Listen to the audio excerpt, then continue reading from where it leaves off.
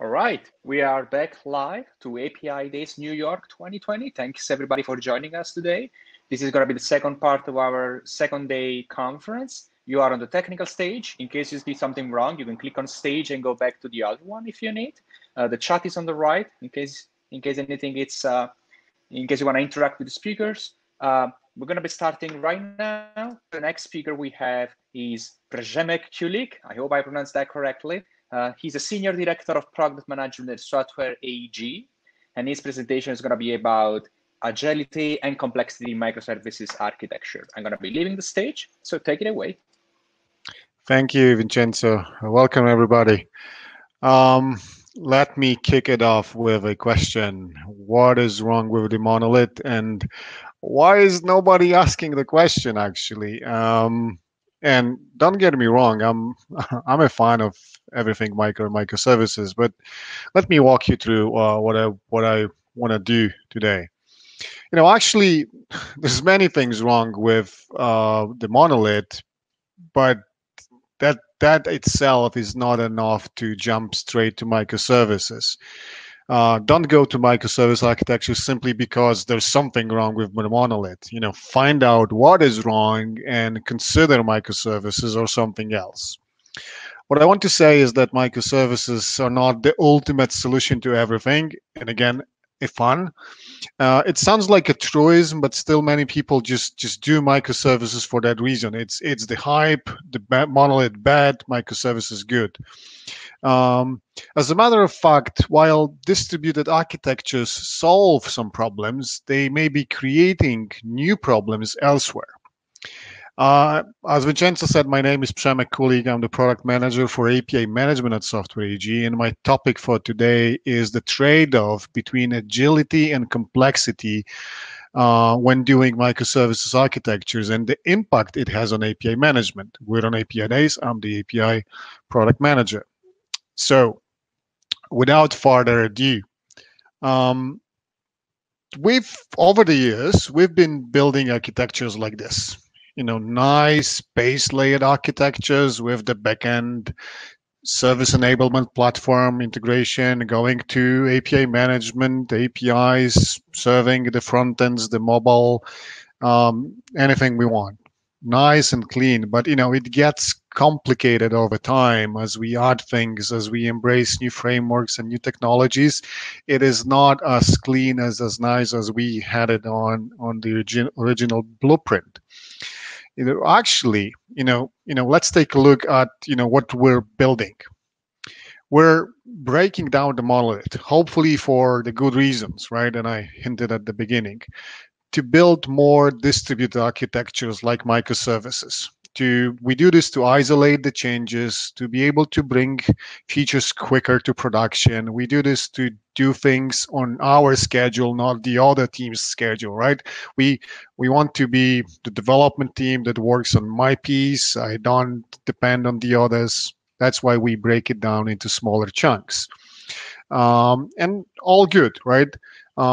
We break down the monolith into microservices. There are emerging patterns for this, like the Strangler pattern and the others. We do this. So far, so good.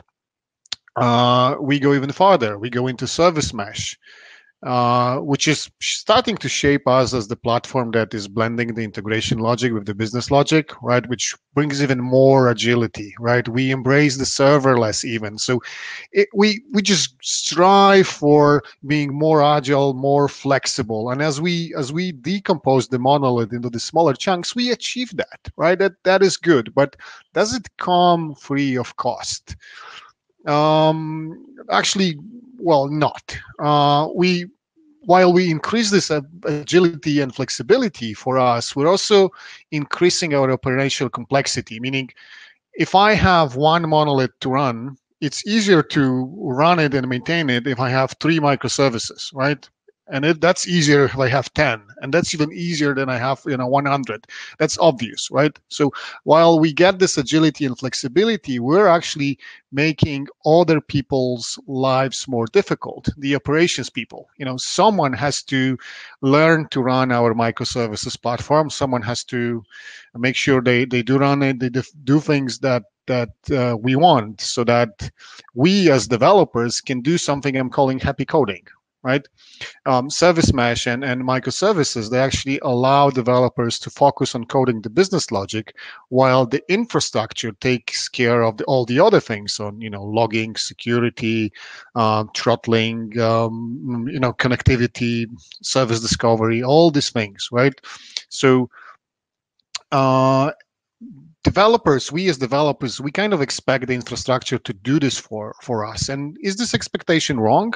No, it's not wrong, right? That's what the infrastructure should be giving us. But it doesn't happen magically. Someone has to take care of it. So we developers are happy, but the ops people are not, and we have to um, deal with it. So we're not removing this complexity, or not completely. We're just pushing this to other people's places, saying you do this, right? And the key to understand all of it is that we are not starting from the greenfield, mostly, right?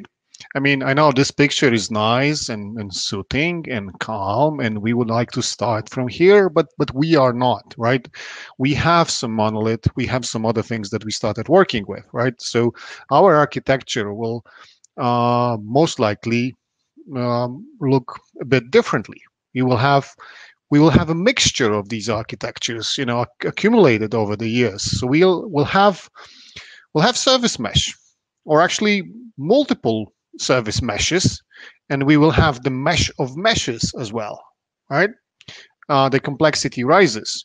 We will have independent microservices to do something. We will have the monolith, and we will need to connect it all, remembering that at the end of the day we have our experience layer, we have our point of sale systems, we have our mobiles, applications and whatnot, we have the API layer that at the end of the day wants to consume it, right? So we need to bring it all together, to merge all these different frameworks, connect them to each other, right? And expose them in a way that it's still available through our API management platform for the consuming teams to use. And that thing itself calls out for a specific type of technology to make it happen, right? When we take a look at the API management platforms and the heart of it, the active part of it, the API gateway, we can distinguish between the edge gateways, the main gateways. Some people call them different names, but these are the gateways that cater for the public traffic, for everything that originated from outside of our boundaries and goes inside, or that originated inside and wants to go outside. I mean, the north-south traffic thing is nothing new. It's a security people's term. They've been using this for years. It simply denotes something that is considered public and needs more attention. So API gateways that we know and use, they have been built and designed for that. But with microservices and service mesh, there is this new kind of traffic that is growing in volumes and levels exponentially, because now we have microservices talking to each other. This is the east-west traffic. This is the private traffic that has different needs, and sometimes it has different requirements for the things to happen close to the microservice.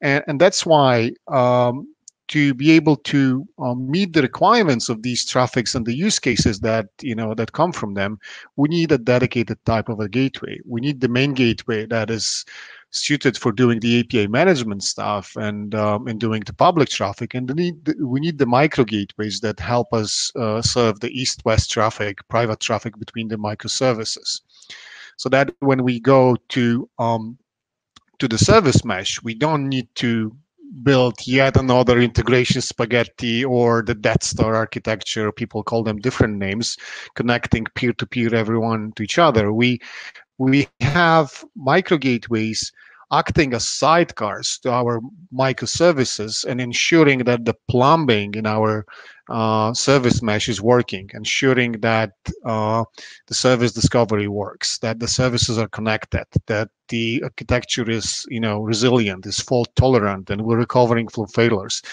This is this magic that we expect from the infrastructure to do so that we as developers can do the happy coding, right?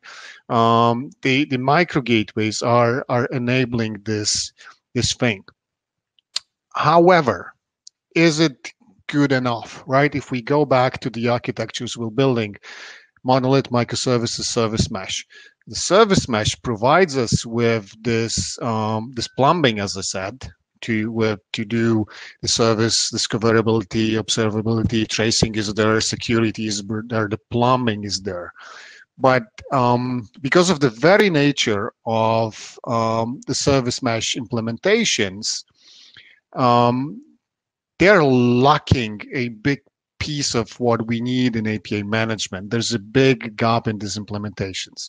By their very nature, as I said, they're completely ignoring everything that is above layer 4 of the stack, that is above the network layer. Meaning, if I want to do data masking, I need to write code. If I want to understand who the user is and I want to understand who the user is at the microservice, I need to write that code. I mean, some of you may remember the security breach at the U.S. Postal Service, right? That, simply because the service was recognizing the application that was calling it, it was good, but it was actually wasn't checking who's behind this application, right? Again, if I want to do things like that, I need to be able to implement security close to my microservice, and for this I need a sidecar to my microservice. With service mesh implementations today, I would have to write code in my microservice to do this. I would have to write code to route the traffic based on the data or the context of the call. Or I would have to write the code to to have some business analytics, and that actually goes against what we wanted to do, right? We were decomposing the monolith into microservices, into service mesh, so that we as developers can do the happy coding and can not worry about the infrastructure of things like security and the others. So why is service mesh is setting me back, right? That's a big gap, and that's something we need to take care for.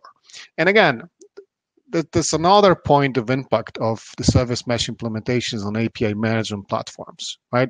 Again, if we build our architectures with some traditional models with microservices, we have it with the mesh or without the mesh.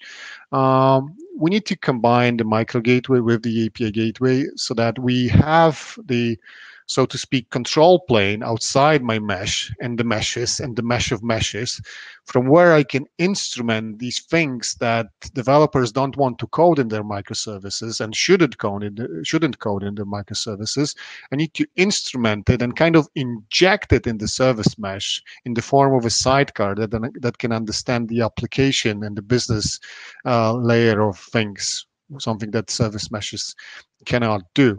So in essence, I want to take the service mesh and transform it in something we at Software AG call App Mesh, which essentially kind of takes this code that you would have to code into your microservice and transforms it into the configuration that your API gateway is allowing you to do, so that we have the picture that we wanted. We code the microservices only for the business logic they do, and the infrastructure is doing the magic that the developers wanted. I mean, it's no magic, right? It's the functionality of the API management platform with all the goodness that API gateways give, and with all the functionality that API management platforms give us with the understanding on the API layers, understanding the application context, understanding the business context for control and visibility, right? So in in runtime, in real world scenario, it would work in a way that you set up your API gateway to introspect service mesh to see what is there, selecting your services that you want to have your instrumentation happening. You configure your policies, because in gateways we configure policies saying I want the data masking to happen if this person cannot see the employee's salary because they are not HR, right? Or if the incoming API call is calling for a specific product and they are calling from specific region, maybe we should route it to a specific microservice, right? These are the things that gateways are built for and can do. So you do this configuration on the API gateway side, and once you're done, you simply deploy this enforcement into service mesh by injecting a micro gateway in this environment, not changing the way that service mesh works, right? Because if you guys use service meshes such as, Istio, for example, right, it comes with its own HT proxy envoy, right? We're not changing how envoy works. We're just adding our additional sidecar that does the enforcement that the envoy would not be able to do. So that's the nature of things. Unintrusively add the business layer, the application layer of enforcements that you need on top of your service mesh. So that at the end, we're looking at an architecture that kind of combines the integration frameworks with API management frameworks in a way to cater for microservices architectures and service meshes, right? In order for us to really build a service mesh based architecture that is working and we understand it, we need to employ some things like domain driven design, CQRS or whatnot. We need to architect it properly so that we can manage this. And this again brings additional complexity. So we need some kind of an umbrella solution that will be able to take care of it. And API management is something that can actually help here very much. So we will have our deployments of, let's call them, traditional, when we're happy with the monolith and paste layer architecture and things are happening, right? And we will, this will be one of our domains, and we will expose things from this domain through an API gateway. We may have additional domains where we have, again, some parts built the ways that we used to have, but we started building things using microservices, and that's fine. This is part of our domain that we are mixing design. Some teams are working with microservices, some teams are working with monolith. This is fine. This is being managed as a monolith, or as a domain, I'm sorry. And again, we let it out of the domain through an API gateway. And we can have multiple of these domains. It really depends on our design, right? What we do next is we connect these domains to each other, right? If they need to talk and exchange information. Once we're happy with this and we have the domains interrelated and it's nice distributed architecture, but organized, there are gateways, there are entryways from one domain to another, we can start exposing this to the north-south traffic, to the public use, right? And for this, we use another component of the API management platform, which is API portal or portals, right? Mostly it's one portal. I'm just for the sake of the completeness of the picture I'm showing here too, but it can be one portal. We may employ some API governance. We may have some engagement platform just to complement the picture. So API management here serves as a solution that provides control and visibility over the distributed architectures that we're building, because these distributed architectures will use APIs, obviously, as the connection points between them. So to make it happen, you will need an API management platform that provides all of it. API portal, API gateway, and a dedicated micro gateway, one that was designed and built for the purpose. Hope it's clear for you guys what I went through very quickly. If you already are at Software AG, there's a couple of ways to check. You can try our stuff for free on softwareag.cloud. Excuse me. You can visit us on GitHub. You can check what the analysts are saying about us, and there are new things from analysts coming soon. On August 6th, we will be talking to Randy Hafner from Forrester on how to avoid common pitfalls in building microservices, right? So make sure you guys check it out. And that was it for me. Back to you, Vincenzo.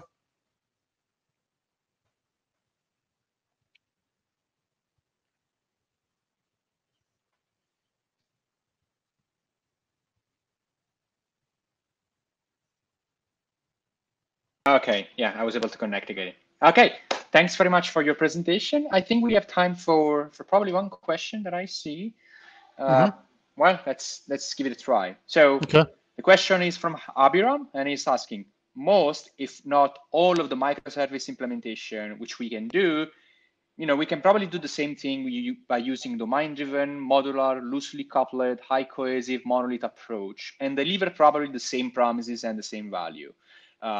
And with microservices, you just show that we're introducing so many complexity to the system. Do you, in general, agree? Can you put some lights? When do you think there is the borderline where it's like, we gotta do microservices or not? It's a very good point, especially about the domain-driven design. I did not spend too much time on this one on this session. We were actually going to talk about it on the talk that I'm going to do with Randy Hafner from Forrester, as domain-driven design as one of the methods to control the chaos. Because when we go into distributed architectures, microservices, service mesh, we will have multiple of them. So controlling one mesh is one thing, controlling second mesh is another thing, but then I will build this mesh of meshes as well, and I need, and this meshes will be my domains, right? I didn't dig deeper into this, but I need to be able to control these domains as well and connect them in a control way. And that's why I'm bringing the notion of the API gateways here as the entryways and the paths between the domains, so that we, by controlling within the mesh only, we don't create a mess on the higher level between the meshes. So domain-driven design is one of the things that can definitely help here. I completely agree with the comment. Yeah, and for the audience, there is a fantastic book about it, domain-driven design. It's gigantic. It's going to take you ages to read. Yeah. But at least to me, it was kind of changing the way I was thinking about software, to be honest. And the concept is not new discovered itself, this book right? so late. Its concept is not new, Vincenzo, right? It has a long beard, but it's getting new traction right now with the distributed architectures we're building. Yeah. All right. We're super in time, so thank you, Przemek, for being with us today. And Sure. we're going to be skipping for, thank you. We're going to be